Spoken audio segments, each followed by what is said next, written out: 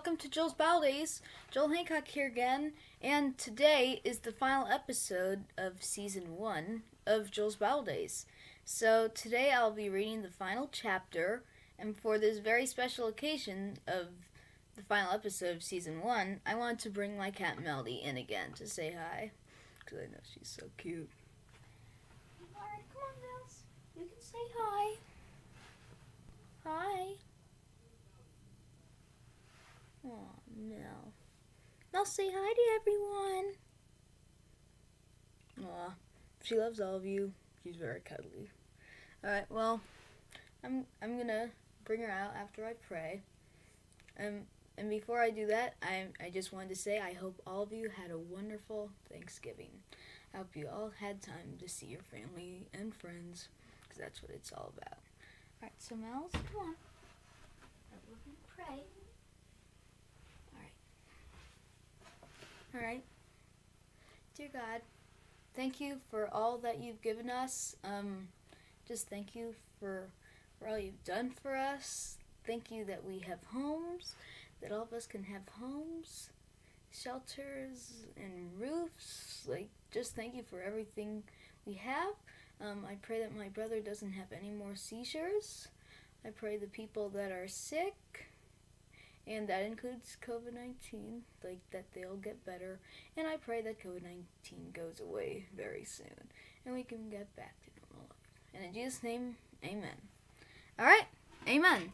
So anyways, let's jump into Genesis chapter 50. But first, let me just have Nell say goodbye. Nell say bye. Bye. Alright, bring her out. Bye, Mouse. Thank you. Alright, so anyways, please jump into Genesis chapter 50, the final chapter of the Bible. If you have a type of Bible like cardboard Bible like mine, Kindle Bible, phone Bible, or any type of Bible, then please jump into Genesis chapter 50. If you don't have a Bible, and you can't if you don't have a Bible, then just listen in. But anyways, I am going to start Genesis chapter 50. So we're still in Jacob's death and burial. Oh, by the way, the reason I haven't brought in any episodes for the last 2 or 3 weeks was because I tried to find a guest star, but I couldn't find one. And I was on vacation in Zion National Park some of this week and last week. Alright, so anyways, finally, I'm here. So anyways, please jump into your Bibles to Genesis chapter 50. Alright, so here I go. And if you don't have a Bible, then just listen. Alright, so here am I beginning Genesis chapter 50. And we're still in Jacob's death and burial. Then Joseph fell on his father's face and wept over him and kissed him. And Joseph commanded his servants and the physicians. Let me ask how to pronounce that. Hey Google, how do you pronounce physicians? Playing How to Pronounce Scenes. Oops. Pronunciation Academy. Oops. Hey Google, how do you pronounce physicians? That's pronounced physicians. The physicians to embalm his father. So the physicians embalmed Israel. 40 days were required for it, and for that is how many are required for embalming. And the Egyptians wept for him 70 days.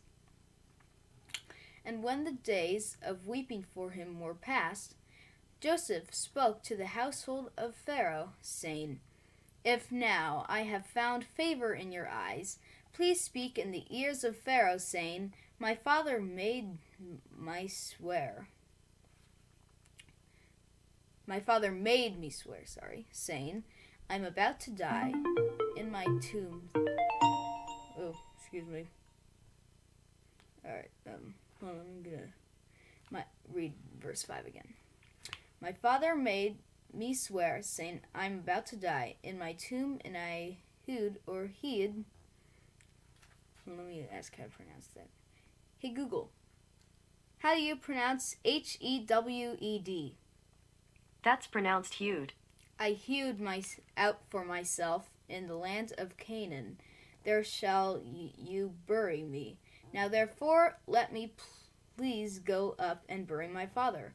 Then I will return. And Pharaoh answered, Go up and bury your father, as he made you swear. So Joseph went up to bury his father. With him went up all the servants of Pharaoh, the elders of his household, and all the elders of the land of Egypt, as well as all the household of Joseph, his brothers, and his father's household. Only their children, their flocks, and their herds were left in the land of Goshen. And there went up with him both chariots and horsemen. It was a very great company. When they came to the threshing floor of Atad, which is beyond the Jordan, they lamented there with a very great and grievous lamentation. And he made a mourning for his father 7 days. When the inhabitants of the land, the Canaanites, saw them mourning on the threshing floor of Atad, they said, This is a grieving mourning by the Egyptians. Therefore, this place was named Abel Mizraim, or Ram. It is beyond the Jordan. Thus his sons did for him as he had commanded them. For his sons carried them to the land of Canaan and buried him in the cave of the field at Machpelah, to the cast of Mamre, which Abraham brought with the field from Ephron the Hittite to possess as a burying place. Alright, well, I read half of the verses, so that's 13 verses of 26 in Genesis chapter 50. So I will read the rest of the verses later.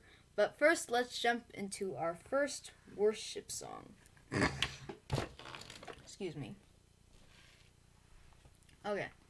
So our first worship song is Jesus Paid It All by Fernando Ortega. So let's pull that up.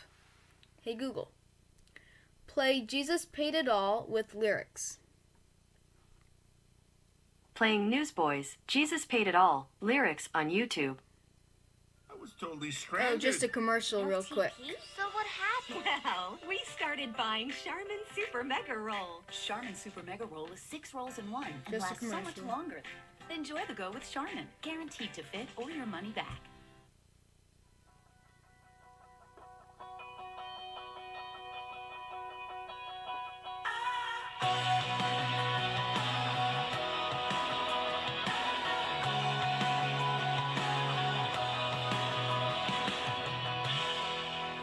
I hear the Savior say, Thy strength indeed is small.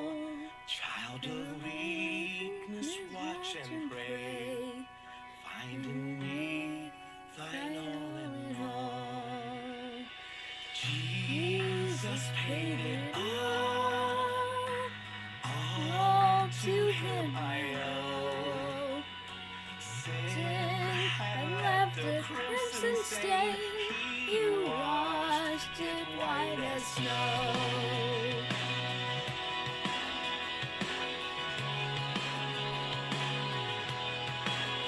Lord, now indeed I find thy power and thine alone can change the leper's spots and melt the heart of stone. Jesus paid it all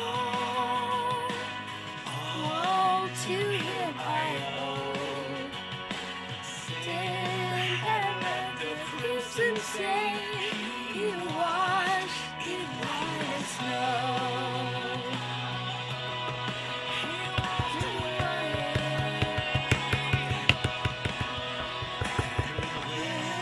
Before the throne, I stand in Him complete. Jesus died my soul to save. My lips shall still repeat. Jesus paid it all to Him I owe.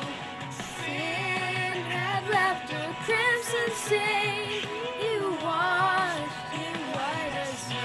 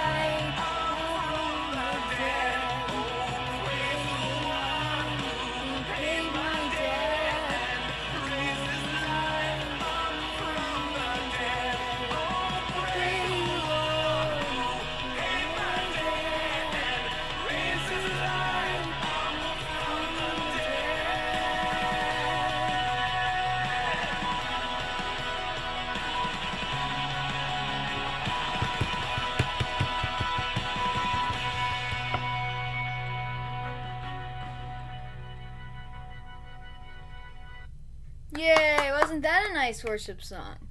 That was really pretty too. And just so you know, that was just a singing group singing Fernando Ortega's song.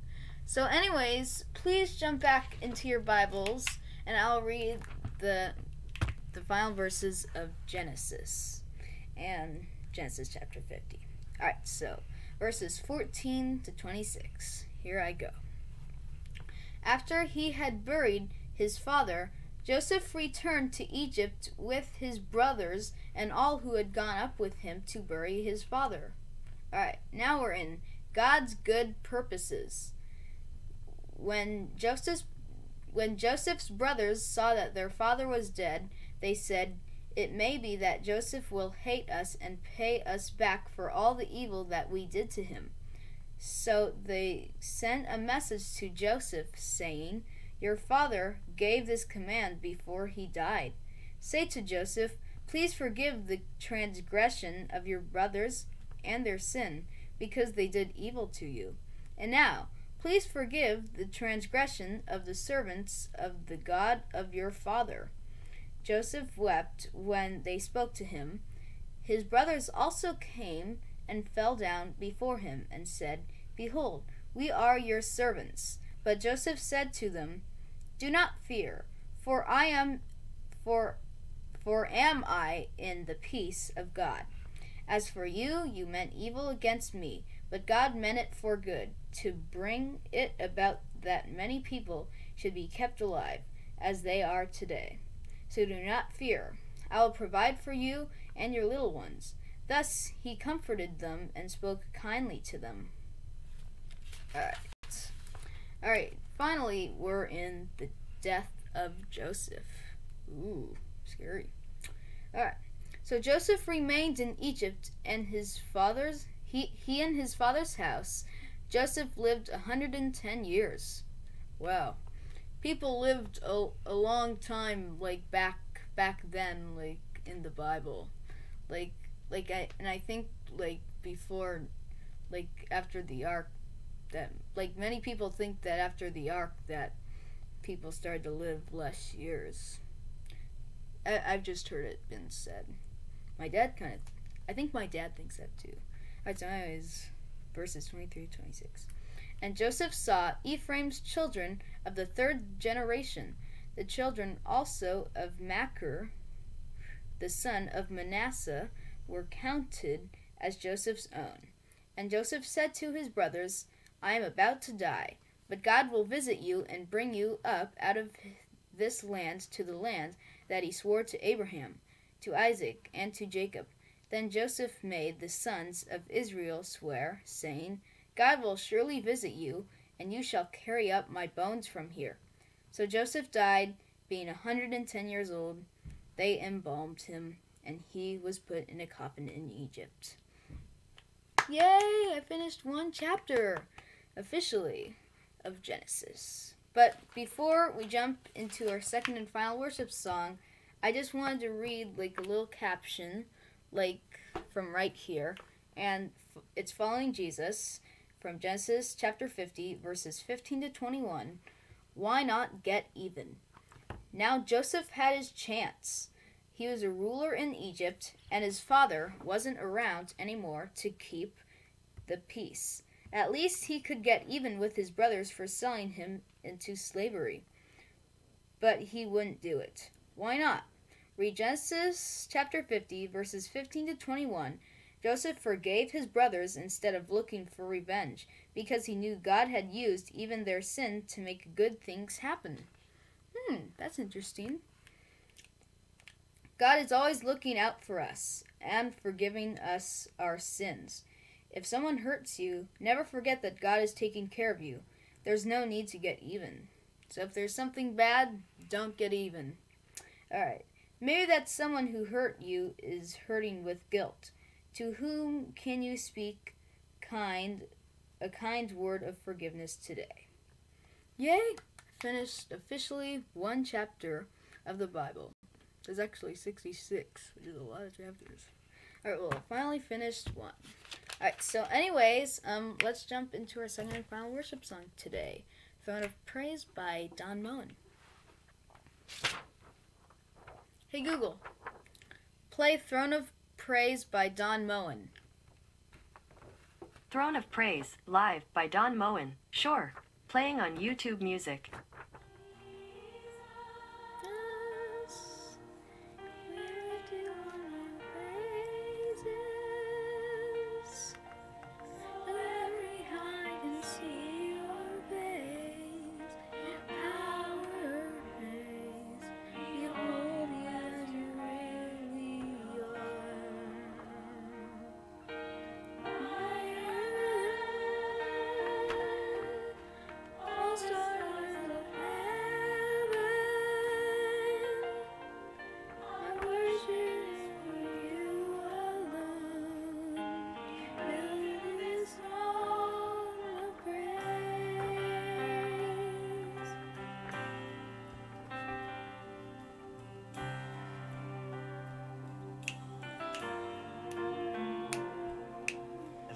As I have breath, I'll find a way to say that I love you. Everything may change and the world may pass away, I'll still love you. With every song we sing,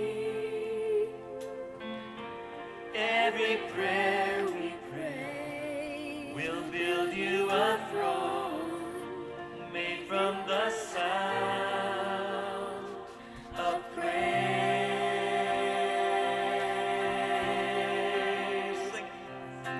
Jesus, we lift you on our praises, so every eye can see your face, your power and grace. Behold you as you really are, brighter than all the stars of heaven.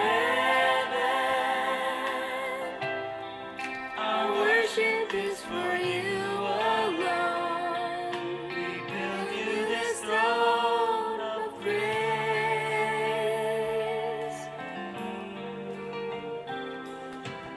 You, O Lord, deserve the praise of all the earth, and we worship you.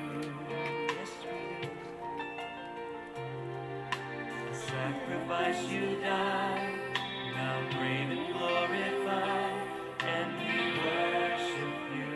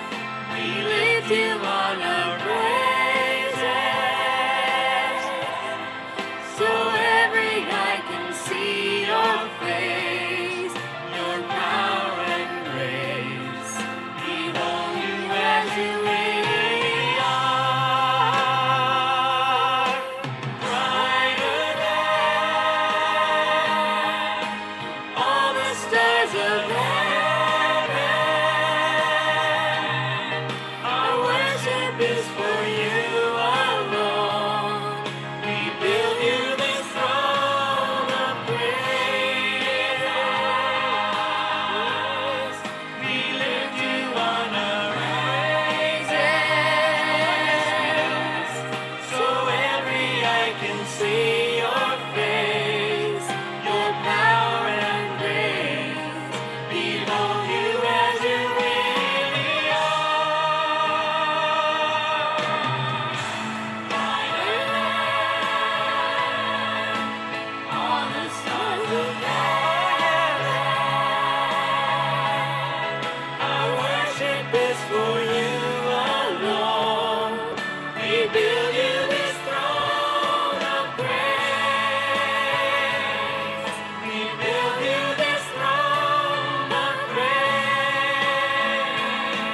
We build you this throne of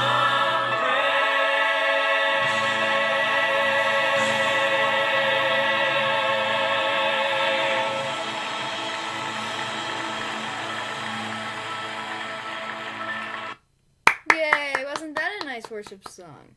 Wow, that was pretty. Don Mellon's songs, they are beautiful. Yeah, they really are. And I had lyrics with me, so I can sing it easily. Alright, so anyways, before this episode ends, I just wanted to read my last Psalms verses for this season. So I'm going to read Psalms chapter 51 verses 1 to 4. So don't worry, this won't be long. So you don't need your Bibles for this. You can just hear me for this one. Alright, so create in me a clean heart, O God. To the choirmaster, a psalm of David, when Nathan the prophet went to him after he had gone into Bathsheba. Have mercy on me, O God, according to your steadfast love, according to your abundant mercy, blot out my transgressions. Wash me thoroughly from my iniquity, and cleanse me from my sin. For I know my transgressions, and my sin is ever before me. Against you, you only, have I sinned and done what is evil in your sight. Yay! Alright, hold on. So that you may be justified in your words and blameless in your judgment. Yay! Alright. And Throne of Praise, it made me want to follow in God more. So that should be nice. I hope it does for you guys too.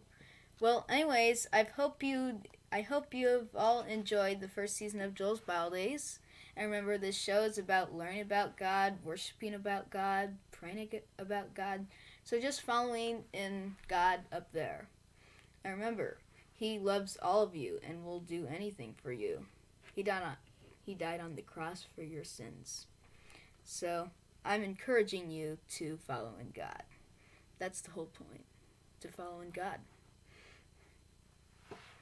Alright, so anyways, let's pray and then I'll say goodbye. Dear God, thank you for another wonderful day to learn about you. Thank you that there's a spot in heaven for us.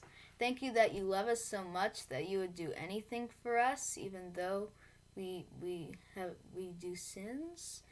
Just thank you for all you do for us. I pray that my brother Chase has no more seizures and has a good run at the hospital from Monday to Friday, and I pray that COVID-19 and all the people are sick and even have COVID-19, like that, they will get better, and I just pray that COVID-19 will go away. And in Jesus' name, amen. Alright, well, anyways, looks like that's all I have for you today. I hope you enjoyed the season 1 finale of Joel's Bible Days, and I'll see you all next time for the season 2 premiere next week for Joel's Bible Days. Goodbye, everyone, and I'll see you next week for new episodes. Bye!